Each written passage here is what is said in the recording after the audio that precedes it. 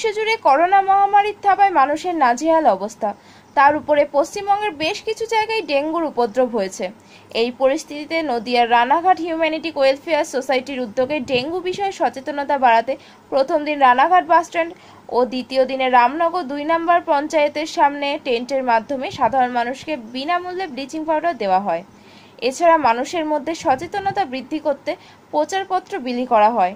সংস্থার কার্যকর্তা বিশ্বজিৎ দে জানান, আমাদের এলাকায় ডেঙ্গু যাতে কোনোরূপ প্রভাব ফেলতে না পারে তার জন্যই আমাদের এই উদ্যোগ এবং পরবর্তীতে এমন ধরনের আরও উদ্যোগ নেওয়া হবে। আপনারা দেখছেন খবরের দর্পণ ইউটিউব চ্যানেল। প্রত্যেক বছরই আমরা জানি এই ডেঙ্গু রোগে উল্লেখযোগ্য সংখ্যক মানুষের মৃত্যু ঘটে। আর এই মহামারী শুধুমাত্র একটা ক্ষুদ্র প্রাণী মশার মাধ্যম দিয়ে সংক্রামিত হয়, বিস্তৃত হয়। তাই সকলকে অনুরোধ আমাদের এই ক্যাম্পে